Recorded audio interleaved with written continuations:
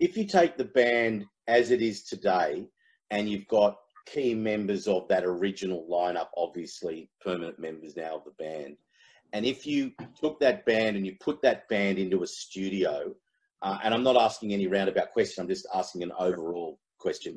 If you took that band with 3, 4, well, I mean, Dizzy's been in the band. Dizzy too. I was about to say Dizzy too. The whole Illusion era, he was there. Dizzy's been there for 25 years or something. So if you take 4 long-standing members, you've been in the band now for, I mean, it's been, is it 12 years? 12 years, a long stint. Yeah.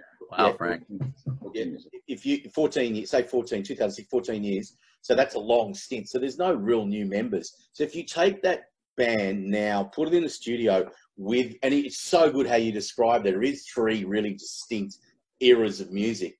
What if you worked on a new song, hypothetically, what would it sound like? Which era would it fall into?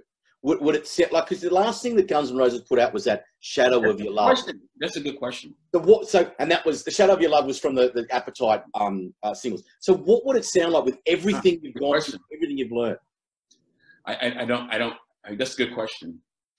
I would probably say that it would be leaning more towards a punk rocky feel, up tempo punk rockier.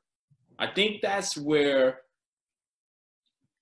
the energy is today. Yeah, great. We were going out there and being really aggressive with the music, really aggressive. You know, I think it would have been more of the punk rockier earlier feel to it. I think it's kind of like everybody's come.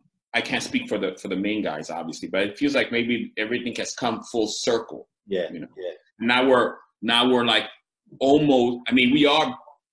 With this collection of guys, we are a new band. You know what I'm saying? Mm-hmm. We are a new band. So it would be a newer sound, but I think it would be a more aggressive punk rocky vibe. That's my personal opinion. I could be completely wrong, but I think it would be more of that. You know.